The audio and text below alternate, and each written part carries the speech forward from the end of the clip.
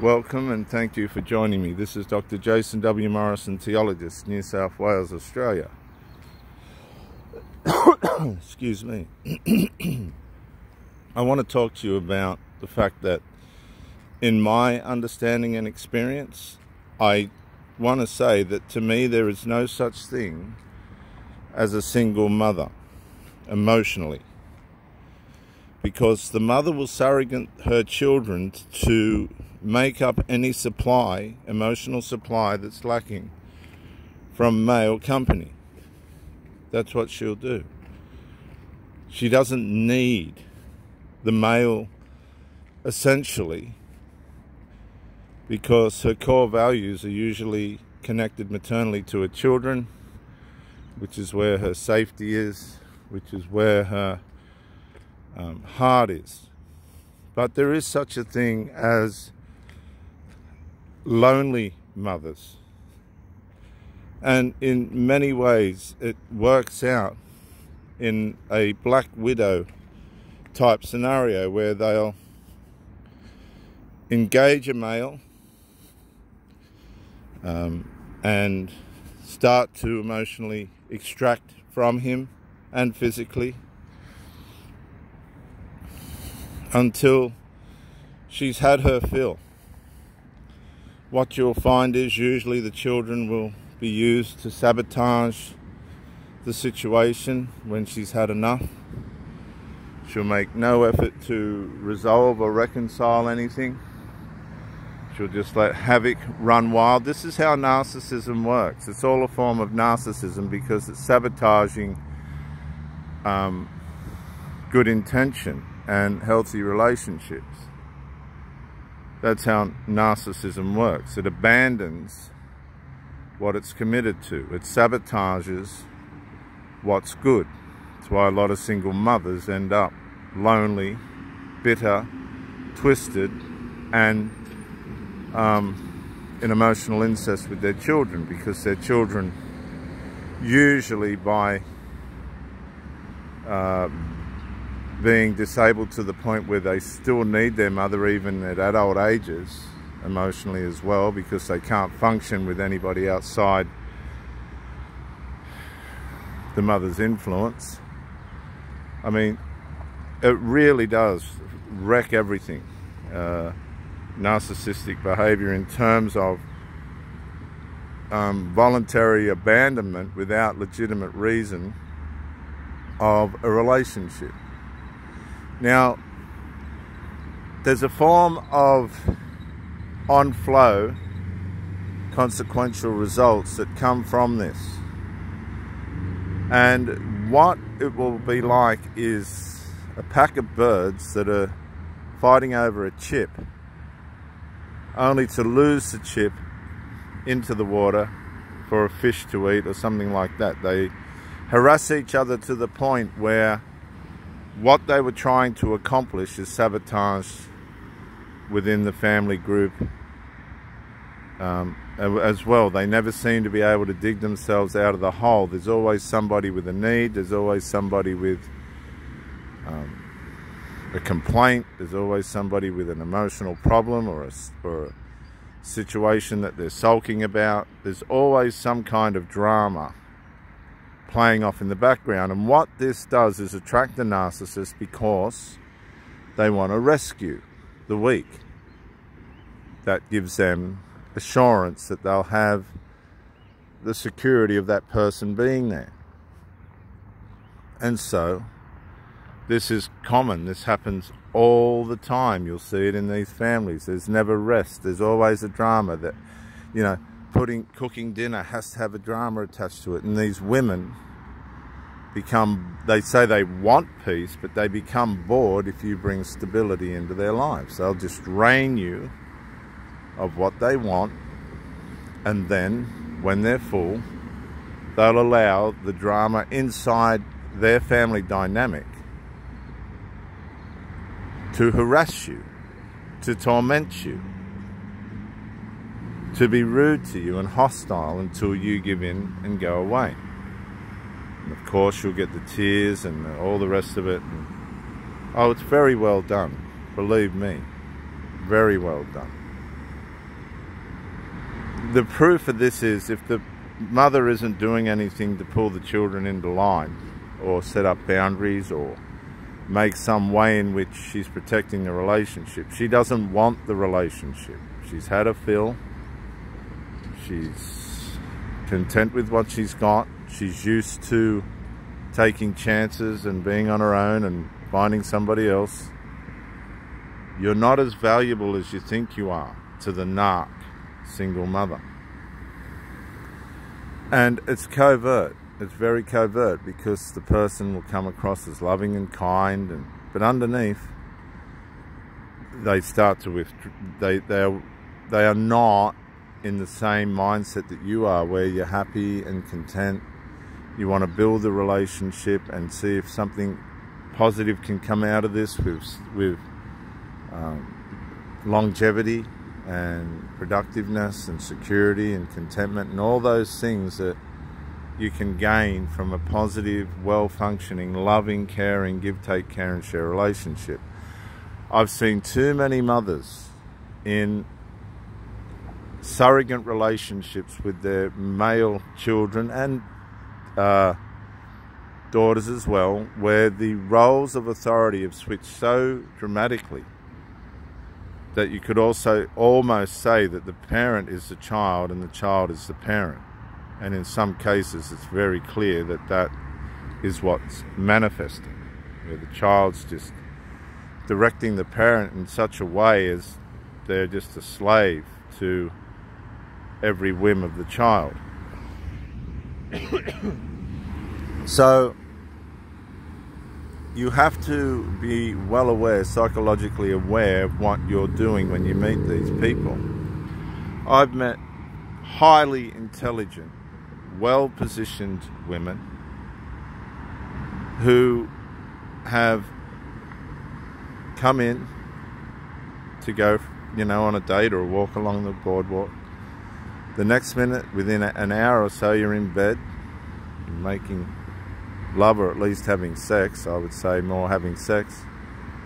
And they've told you, how they feel and all this stuff about themselves. And the next thing, no, they don't wanna.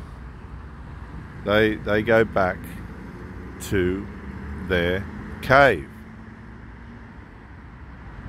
Now, you've got to be aware that it's not because you've done anything wrong or anything like that. This is the character of the narc single mother. She's been wrecked, abused. I had one lady that slept in a single bed for 10 years. 10 years in a marriage. I mean, I wouldn't last 2 days with that kind of behaviour. There's other women that have been abused by men that have been out on alcohol. They never come into that place where they decided that nurturing the woman was more important than having their substance. This turns women into very broken vessels. But I've had women that have had men with alcohol and they've traded off by having some other kind of vice, like medication or dope or some other kind of vice, but it's not fixing anything, it's not helping anything, it's just making the hole deeper for these people. And again, when the relationship between the parents is dissolved due to dysfunction and a lack of focus and effort on the relationship itself, they surrogate a child or several children, whoever they can get their hands on, when they go into these depressive consequential moods that bad choices may put us into. See, a narcissist needs love and emotions like everybody else, and they have love and emotions like everybody else. They just don't have the capability of looking after that love that they're receiving, the supply that they're receiving, in a way in which anything fruitful or good in terms of longevity can come out of it. And there's an element of human nature related to this, where human nature is destructive by nature for all different reasons, spiritual reasons, and there's demonic elements to this as well, where if a person isn't constantly being aware and developing themselves in these disciplines, spiritual, emotional, physical, intellectual, then by nature of the universe, they will be pulled down. They will be undermined. And they will age quicker than what they ought to. Single mothers, let me say to you, they are not single. I haven't met one yet that has truly been single. They've had a reliance on their children that has not been maternal, it's been surrogated, where their emotional bond with the child has passed from a healthy maternal, boundary-protected relationship into what would be only described as a parent, adult to adult relationship without boundaries, in which the child now has been, this can range from all ages up to, 50, 60 years old. There was a gentleman that made a comment on a video the other day that was 54-year-old and said he'd never left his mother. 54 years old. And I would suggest that the mother made it in such a way that he couldn't. This is how powerful a narcissistic mother can be. She has to have a supply that she is able to turn to, regardless of the mistakes she makes or the things that she does to ruin a relationship with a male. Because a single mother is a single mother for a reason, whether it be her fault or not. And that puts her in a position in the pecking order at the bottom. And as they get older, and as they get more set in their ways and more hard and more masculine, because they have to be if there's no male around. And what single mothers don't realise is men that are emotionally sabotaged by these narcissistic mothers, their wisdom's limited, their masculinity's limited. They usually have no relationship that lasts with a woman themselves. And the bond between them is so toxic that nobody can stay around anyway if they've got any sense of something's wrong between the mother and the child. And usually it's very clear and it's very toxic, and it doesn't take long for the filth of it to start to impact somebody that's trying to have a relationship with one of these parents or children. You have to be very, very aware of how all this stuff can work, because it's a part of the majority today. It's a part of the masses today. It's something that we really need to be aware of as men, and women as well. Like, women should be aware that men are, in most cases, completely dysfunctional and unaware of themselves. It's the women that make out they're aware of themselves, but underneath, they're not. Underneath. Like in one case I experienced, she was the child to 2 boys and the supplier to their dysfunction. And the enmeshment was so dysfunctional and toxic, they were never going to get anywhere, ever, because they were disabling themselves emotionally to be able to do that, and their habits and things which they chose to do amongst themselves was never going to allow them really to get anywhere anyway. And I'm not saying these are bad people, I'm just saying this is how life can work out. And we're on limited borrowed time. We've got a limited amount of time, and it's not to be wasted. You can sit there with these people and say, look, I'm not playing games, I've got limited time, I'm bringing the best version of myself to you, I will present that to you on every occasion. And they'll go along with that, and then all of a sudden out comes the narc, and everything starts to digress and withdraw, and all the games start. And that's when you've got to go, nope, I will not give any more of my time to this, and leave. because it won't change. They'll just keep you hanging like a scarecrow in a paddock until they want to come and do something with you. They'll just give you enough supply to keep you around. And the rest of it will be torment, frustration, loneliness. I've never been as lonely in a relationship as what I've been with a narcissistic, lonely mother, because their emotions are too tied up with their children. They'll use you as a masculine source, for physical and emotional temporary masculine source, but then they'll return back to their hive, their cave, and get on with their life with their children. The children won't want you around. You're an outsider. So it's very complicated. It is very discernible, but you have to have your wits about you and understand how these things work.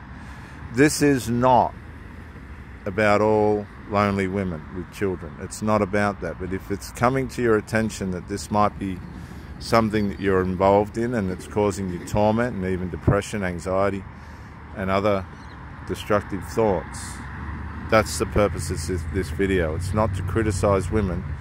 They're beautiful things, women. But it is to bring to your attention that these things are real and you can protect yourself from them. This is Dr. Jason W. Morrison, theologist on the Central Coast, New South Wales, Australia, overlooking Brisbane Water at Gosford, near Central Coast Stadium, Leagues Club and Park. It's such a beautiful place here. I'm blessed to be able to live here. Thank you for joining me, and as always, bye for now.